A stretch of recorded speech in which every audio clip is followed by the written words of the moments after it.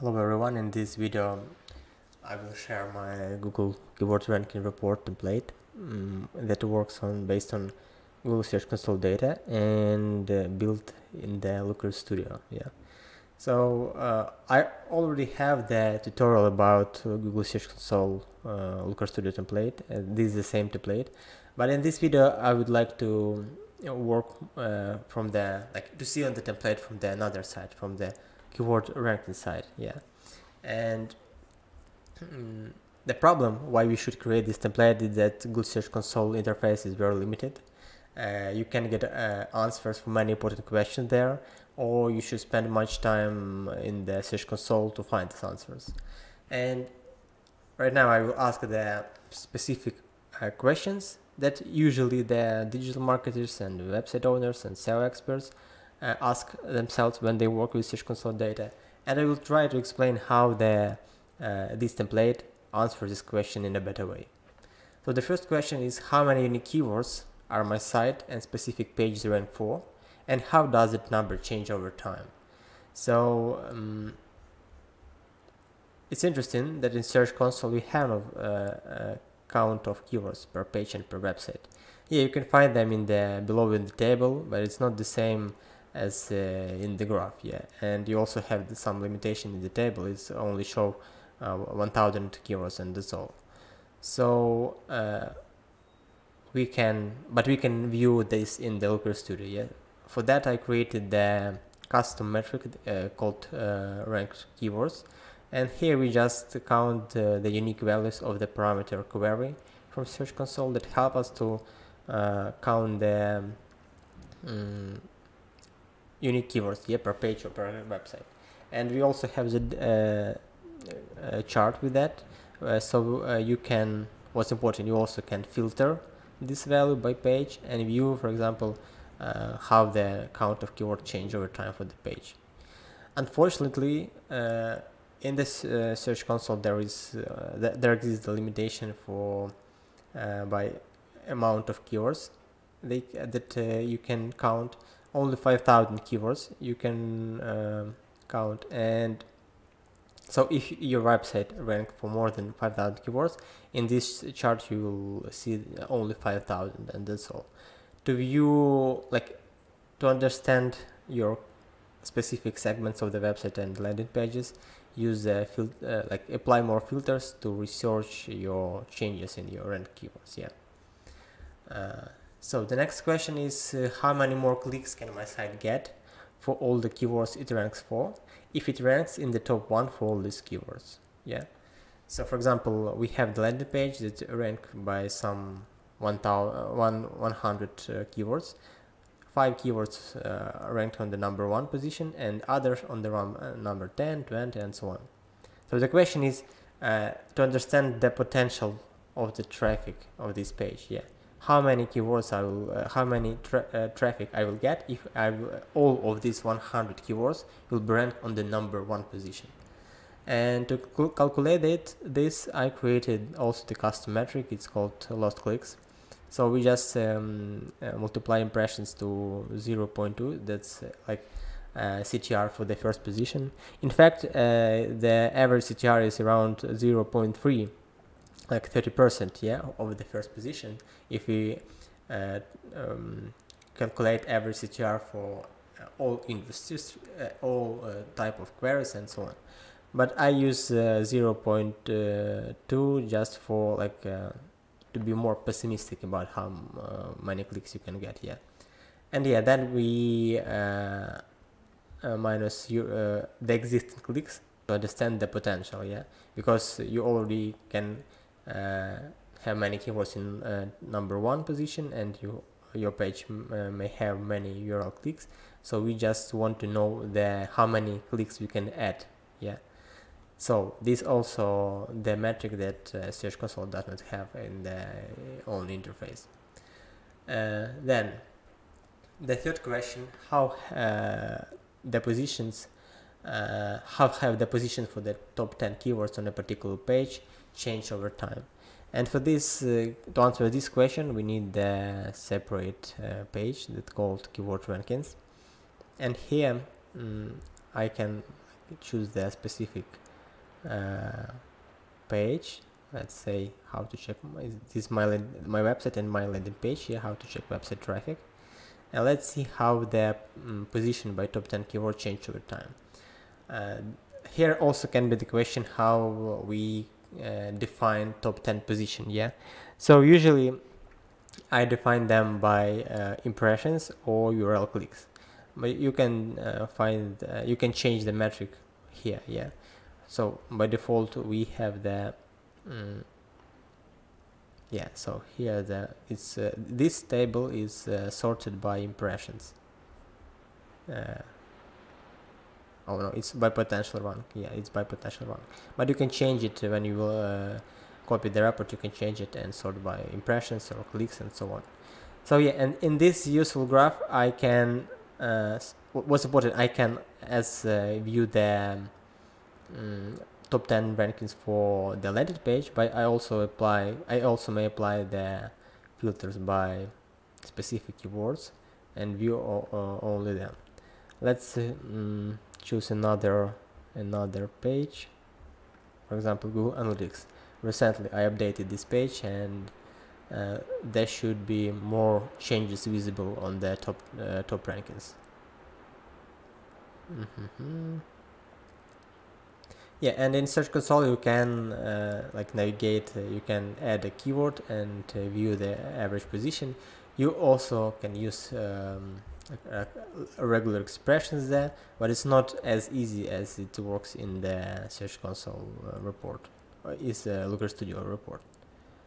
Yeah, so and yeah, on a bigger time scale you can get even more insights.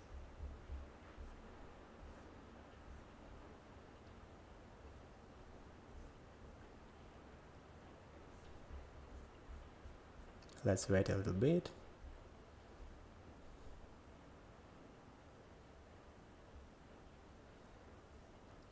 So it's like the free keyword rank tracker. Yeah, there is it's not the real rank tracker because you don't have the data about the competitors in SERP, about featured snippets. You also have data only 2 days ago. You can't measure your rankings for the existing day, but it's still good enough, like a basic version of a free rank tracker template. Yeah, and you see, like in some time I updated this landing page, I added more content, and I started ranking for more keywords here. So oh yeah, and yeah, some of the keywords were grow, some down. Yeah, there are many anomalies here. Okay, and the next question is, how can I group all my keywords by page? It's also the pain I have in the Search Console, because sometimes I would understand which keywords on which page,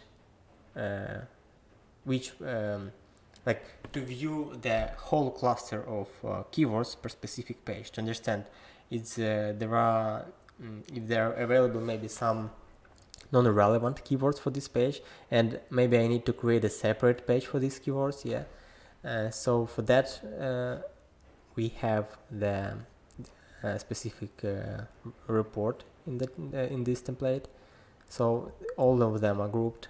Yeah, you see, and all the metrics, all the keyword metrics also available here. And if you need yeah, and by default I place here only like top 10 keywords per landing page, but you also can change it and display 100 keywords, and you can sort them not by impressions but by clicks and so on.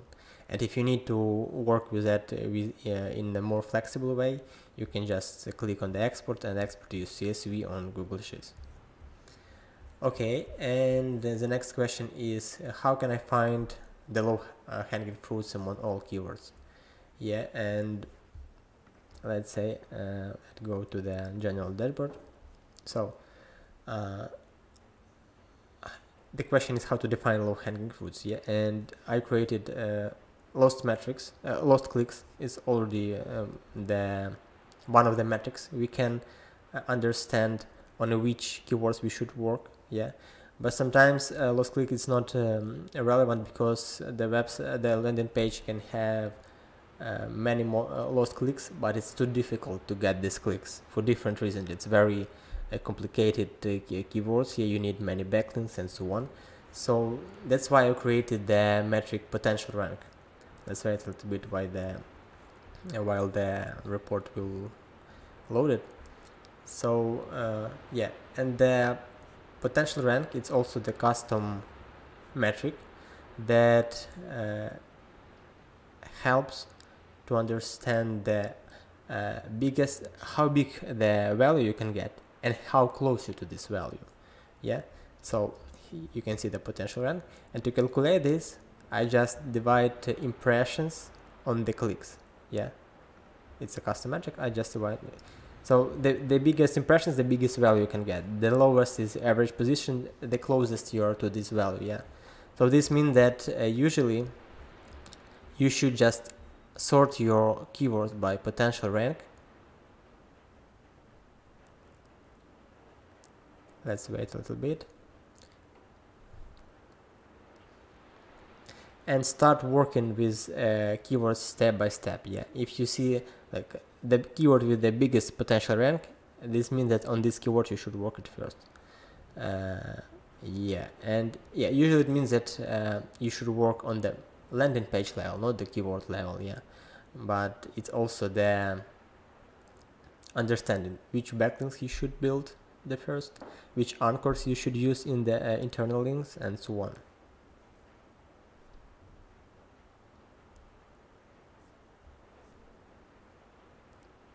Too many data in the table. Yeah, so you see that I should work on the website traffic checker keyword on my blog, because I have the 20,000 impressions for this keyword and already the 38 position.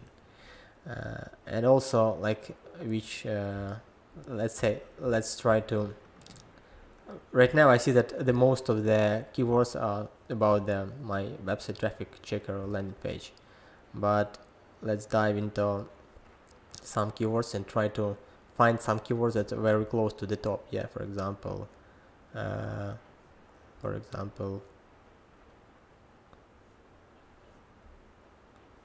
almost all of them are on the I'm just forget that I used the filter. That's a problem. Let's see on the site level.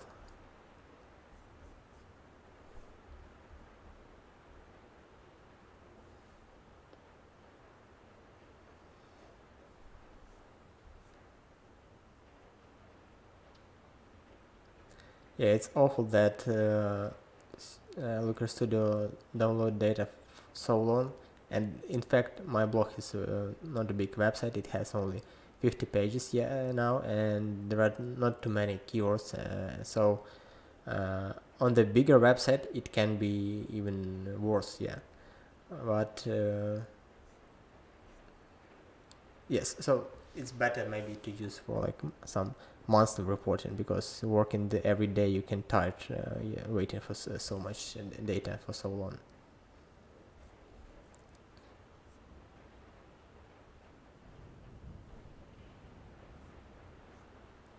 Yeah, so and now yeah, you see that I have the keyword with the biggest potential called YouTube dashboard. Then let's wait a little bit.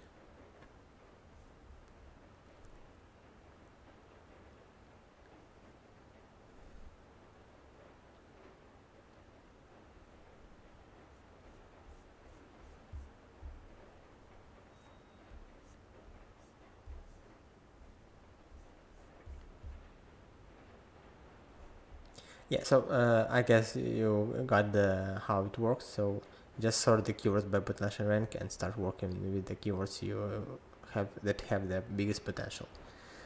Okay, the next question is, how can I filter search performance data by many keywords? So the problem is that in Search Console you can set up filter by many different keywords, but you should use regular expressions for that purpose. That it's not not everybody know how to use them, and you can set up one filter and then include or exclude filters. Yeah, so for me it means that I can set up a filter like to see the data for some cluster of keywords. Yeah, and when I will use that filter, another filters will be also filtered based on this data, based on this value. Yeah, so for example, now I filter like display for me only the landing pages that contains the services in the URL, and then let's wait a little bit.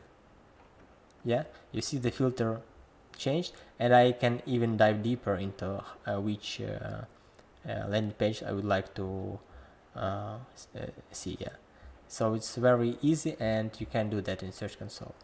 And the last question is, how can I compare the dynamics of search metrics by all keywords for different periods? So in Search Console you can create a simple comparison. Yeah, you just create like new date, and you compare last 3 months and apply.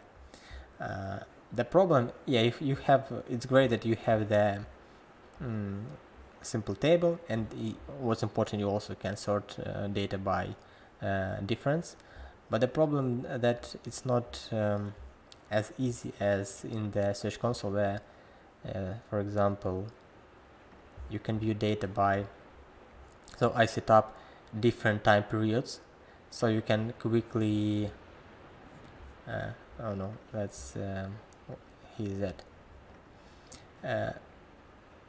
already some predefined periods where you can quickly research for which period you grow, for which you down. Yeah, for example, first we have the custom date range, that so it means that the calendar value applied to the table, so this table is flexible, and the other are static tables for, like data for the last 7 days, for the last 30 days, 90 and 180.